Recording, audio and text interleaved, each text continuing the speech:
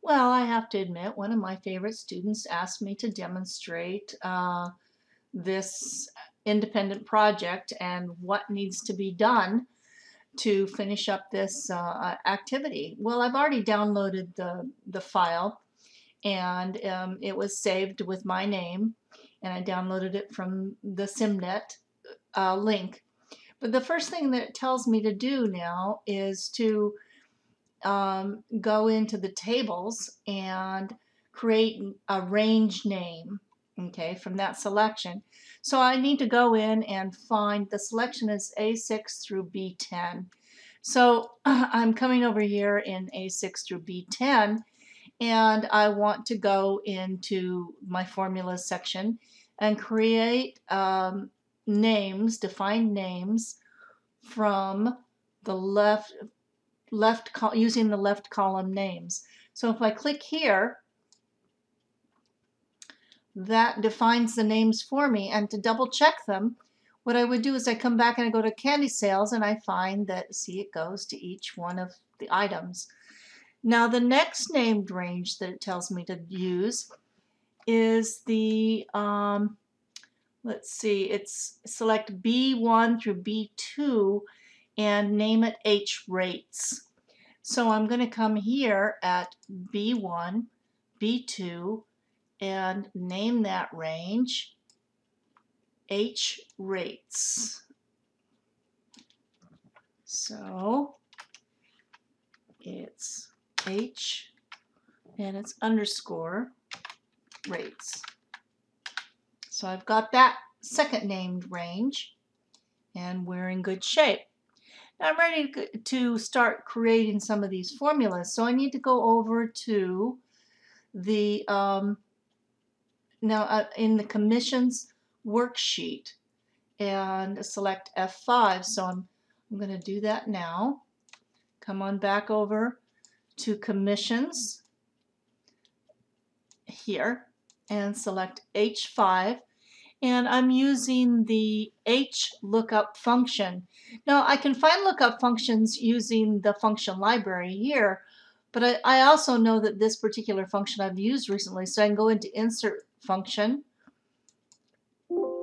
and I'll find HLookup on the list. And what exactly am I doing in this particular activity? I'm looking for the whatever is in E5, and I'm going to that table array of H rates. So let's see if H rates is in here still. Don't see H rates in that list. So because I'm in here, what I'll have to do is come back to my table, and what'll happen is if in my named areas, I may have been able to insert it. Let me double check that one. Just one second. That's where I could have done it, is up here.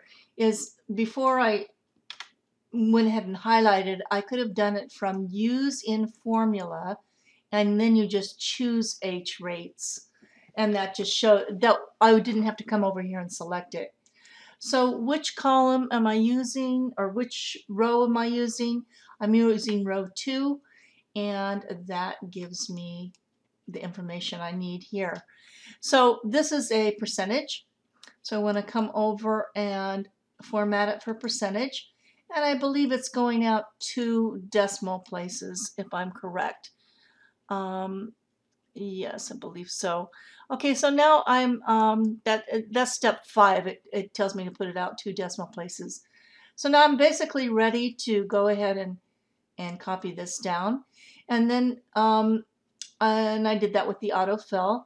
Now what I'm going to do is I'm going to take and build my formula on this. So the formula here is the is going to be the commission.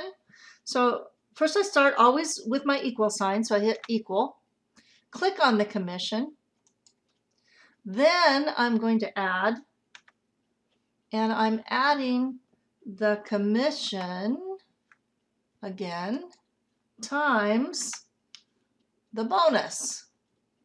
So that'll give me my percentage for the bonus, and they add them together. So there we go. and then I just take and pull that autofill option, and I've got the correct earnings on all of those. Now this next one is called a SumIf. So, and that is your item number 8 on your list here. It says create and copy a SumIf function in E18 with these cells as the range for the argument. So what happens is I come to E18 and I come in and I do my SumIf. Well, a SumIf, again, is not a functional argument that's going to be offered over here. I can also get this. Now, remember, I went to use a bunch of different functions, but I can come over here, I can go to my formulas, or I can just go to more functions, because in more functions, it's going to give me the same menu that I got when I clicked on my little FX right here. But SumIf was used recently, so I can go to SumIf. And let's look at this menu. What am I summing? I'm coming in and I'm saying, okay, I want to take this range right here, and that's going to stay constant. So I'm going to put it as an F4 function key, which would make it an absolute value. And then, so then I'm going to say, set the order of operations to calculate the total earnings. So the criteria here is in, I believe, let's see, G5, the total earnings. And the range is going to be, let's see, wait, is that?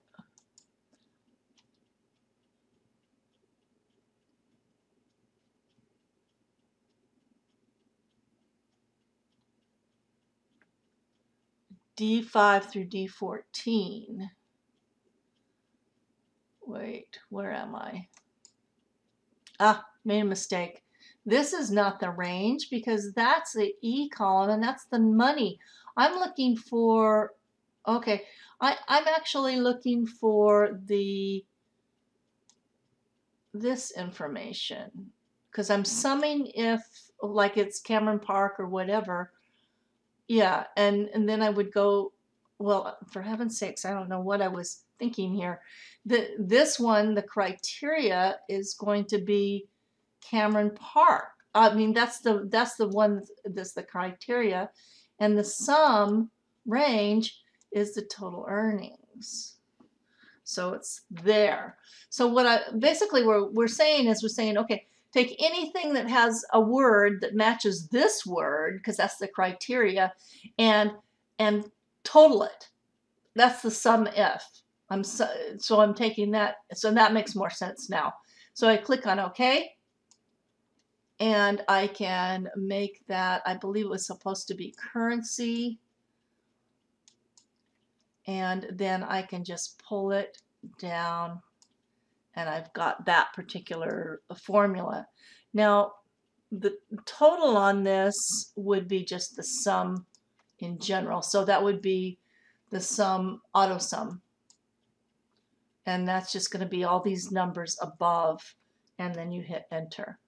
So we've got some really nice, complicated activities in this one, and then you're coming in and you're doing some other functions.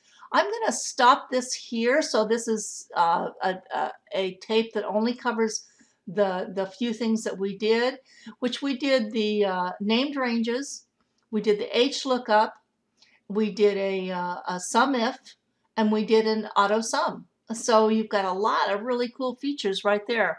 The next portion of this is your VLOOKUP and some of the other sections. So I'm going to stop this right here, and you can watch this video and we'll go on from there.